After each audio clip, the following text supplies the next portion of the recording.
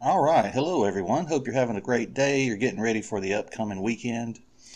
Uh, I wanted to make this quick little video. Not going to spend much time on it. I just wanted to let people know that there is a new release of Venom Linux, and that's what we're looking at.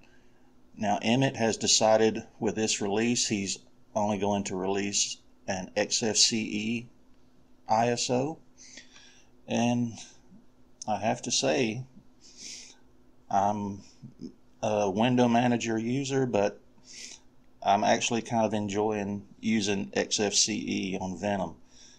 What you're looking at is exactly what you get. Well, let me go back. I did remove, let's see, there was a battery indicator. It seemed like there was something else. Oh, notifications.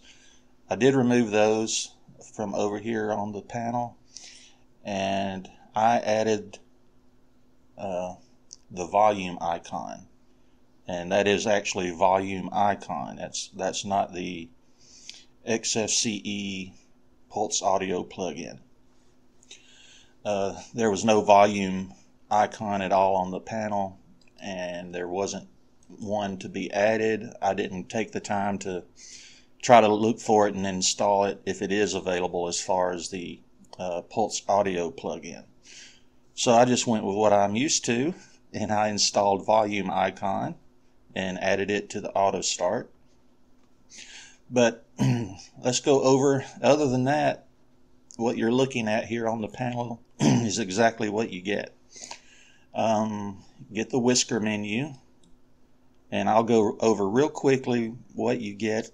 I'm not going to go through each and every item. First, let's see. We'll look at About XFCE, and it is version 4.14. So you're getting the newest. All right, let's go through this really quick. Accessories, I'm just looking to see if anything jumps out that you do get. XFburn, Xarchiver, Thunar is your file manager, of course, and Mousepad will be your text editor. Development, you get all your Qt items here. Under graphics is Inkscape, and Ristretto is your image viewer. Internet, you get Firefox, HexChat. Now, I downloaded Telegram from the Telegram website, and I added that. And Thunderbird for your email.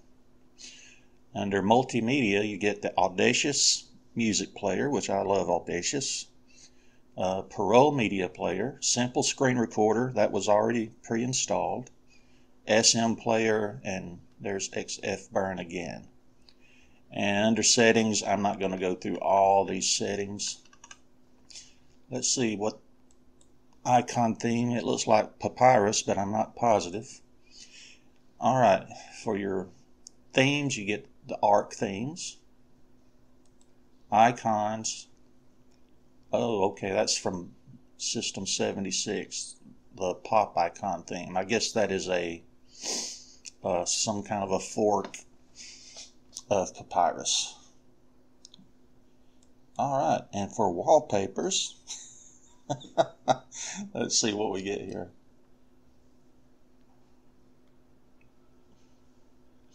You get those wallpapers, the XFCE. Now, I wonder, I haven't checked. Let me see. Let's look. Open our file manager. We'll go to File System. Look at User Share Backgrounds and User Share Wallpapers just to see. There's backgrounds. Oh, there's a Venom folder. And that looks like that. I can't remember what it's called. I have that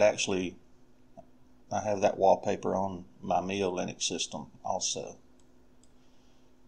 Let's see if that worked. That is it. Hooray! Thanks, Emmett. I love that background. I actually discovered that background from Tinker for Fun and Autonomy. He had that background, and I asked him if I could use it. was there a way he could send me a link or whatever, and he did. I love that. That's a beautiful wallpaper to me. So we do have that. We have one in Venom, and I guess those are the ones that, yeah. Let's see if there's a user share wallpapers, just in case.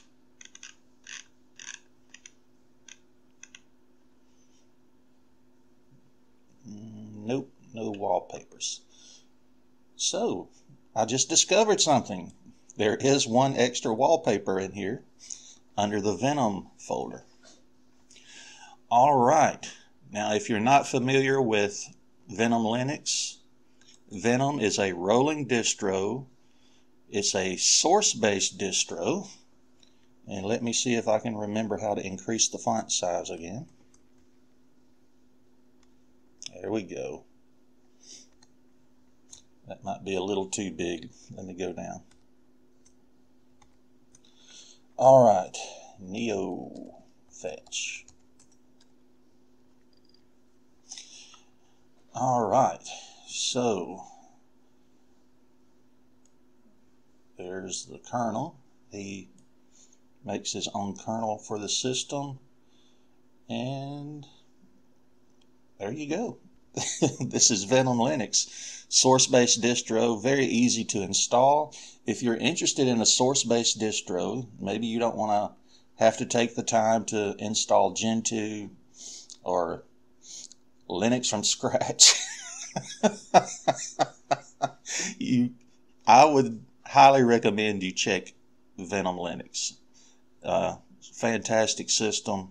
Emmett does a wonderful job with it. And if you want to see how a source-based distro works, get Venom Linux and give it a try. And you'll get to experience the joy of running updates and watching everything compile. I actually really enjoy it. But that's it, guys. I just wanted to let people know that there's a new version of Venom Linux available now. It just was released yesterday. He's only releasing the XFCE4 ISO, but you can add other desktop environments, window managers, whatever, and make it into whatever you want it to be. So that's it, guys. Hope you all have a great weekend coming up, and take care. Thanks a lot.